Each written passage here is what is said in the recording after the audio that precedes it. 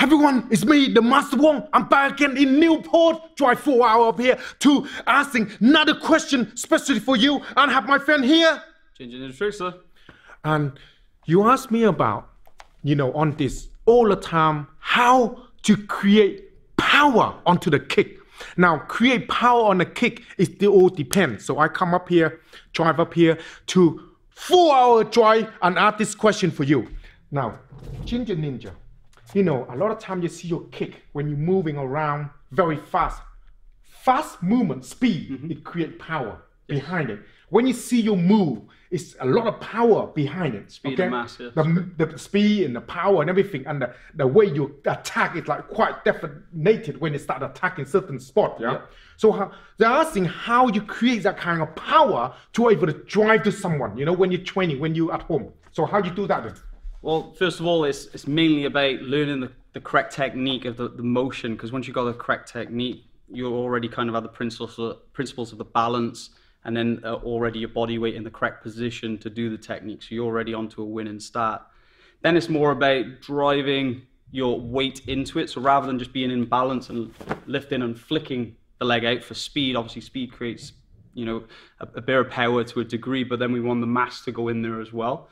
So obviously I wouldn't just flick out and use this, boom, then see that slight little movement I'm doing, so then my body weight's going in with it as well, so then it creates more mass, more damage, rather than just being a flick of the leg and coming from the knee. And the speed obviously will still damage or stun you, but it won't be enough to drop you and then maybe potentially end it. Some of you are asking about free basic kick, okay?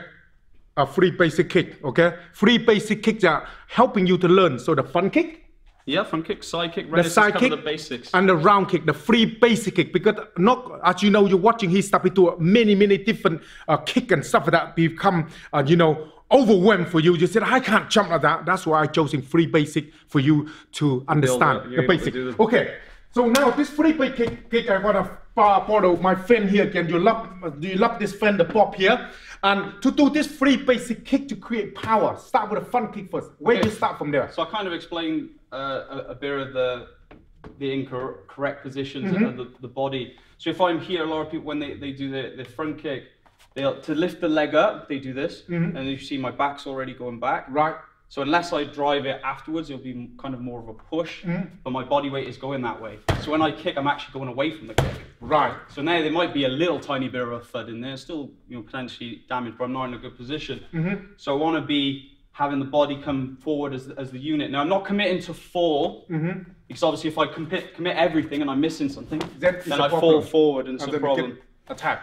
Yeah, so I want to be putting the body weight into it, but also have the control to change it if I need. So I can use this foot at any point to change what I'm doing. So as I'm kicking, I'm getting the body weight forward. But now, as you can see, I can either recoil to kick again or do something.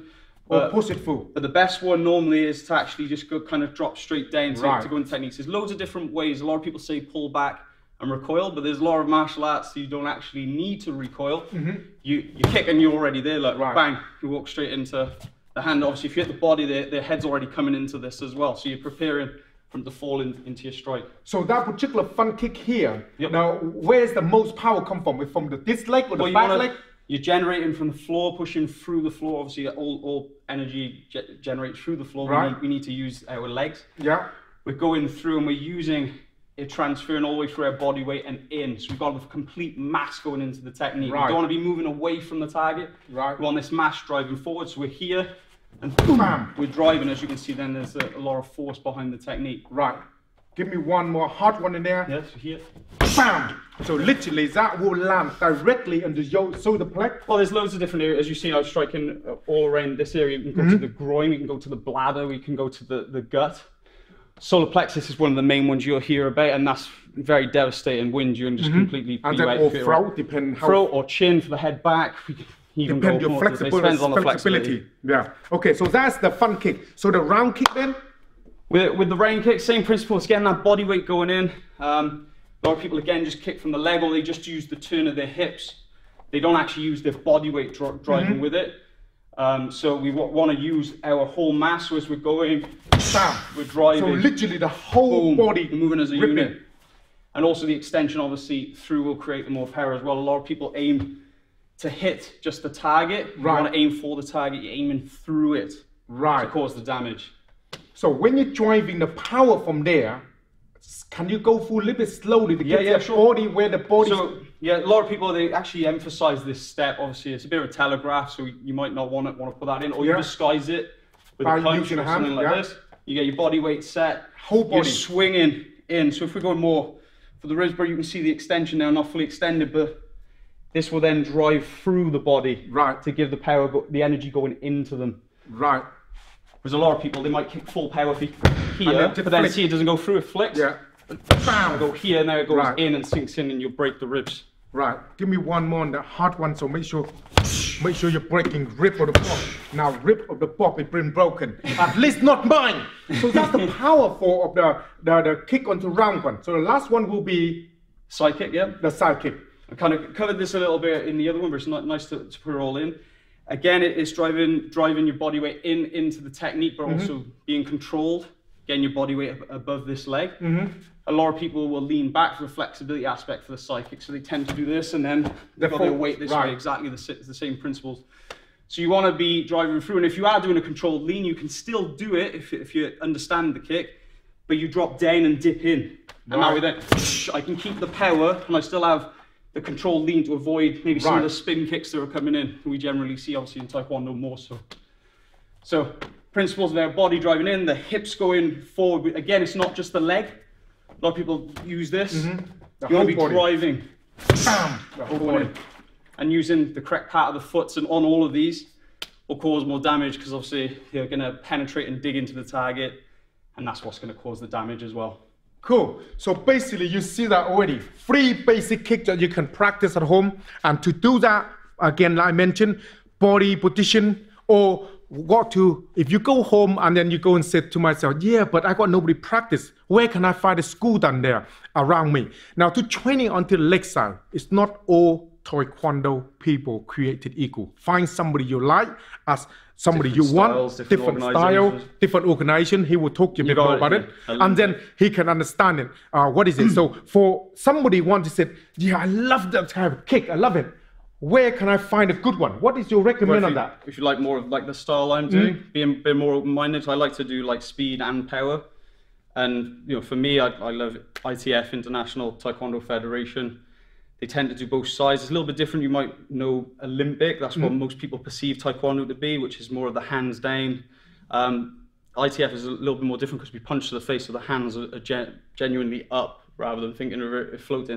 The only time we float our hands, obviously, if we're further distance away, so we know we're not going to get hit with the hands, and then the hands come up as we go closer. So it makes more sense. So I'd say going into Taekwondo, kickboxing, Muay Thai, all great striking arts that you'll end up learning good principles for the kicks. The only thing I find why they say Taekwondo is more of a kind of a high bar is because we try and do the variations of the kicks, whereas Muay Thai you'd be fixed with the power, so then they might not learn lifting the leg straight for the speed aspect. So obviously speed could be a stun. So I don't want to hurt you with this one. I stun you and then I knock you out with these. You know, so you've got different principles, and that's why I got drawn to ITF, because of my dad, the open-mindedness of how he teaches in a different way, and that's basically the ITF way. So that's what you got in. Find the right one, find the one that you like, ITF training, onto the kicking side, then you know you're gonna love it. From me here, the Master Wong here. Ginger Ninja Trickster. And if you want to ask anything down here, ask, and then I will be here to answer all your questions. And again, you want to check out one of our friends, Kung Lee, check him out, he's awesome. He's an awesome guy. He's do a lot of stuff that used into UFC, because he don't use that in UFC. Okay, he used that a lot. Keep my brain cells, and lucky Kung's kept his as well. You see, he used it in different way. Kung Lee used it into the UFC. So we're gonna talk to him a lot and do a lot of stuff together, because you know you love a lot of kicking stuff. That because one of the I love watching kicking stuff, because Bruce Lee, you know, Bruce Lee do a lot of kicking. Everybody loving it. That's where joining in. That's why I come up here to ask him for some information for you to able to understand. So all that for you to know. And if you like like this kind of finger, make sure to go on his channel, check him out, and subscribe to him to learn all the basics that you need to learn, and make use of it. And if you like Kung Lee to some stuff, and go and check him out. That's for UFC to make it work on everything. He the man. And anything else, ask me, and we'll be here. The Master Wong and GNT Trickster. out. You understand? Now, this is where grappling is very important, yeah? You want to say one side over here, because otherwise you can't see this side, can't see this side, can't see, stay on one side. If I'm here, if he know he got weapon, he will stop my hand. Now what's happening is now he grabbed my hand now, didn't it? Now if I don't understand about how to release myself, I will stuck here. See, I'm not gonna see, I'm stuck here, I'm dead. So the most important thing is learn how to release yourself when you get here. Okay? Now you're here, very difficult to release, it's stuck. Then we apply called pain complement.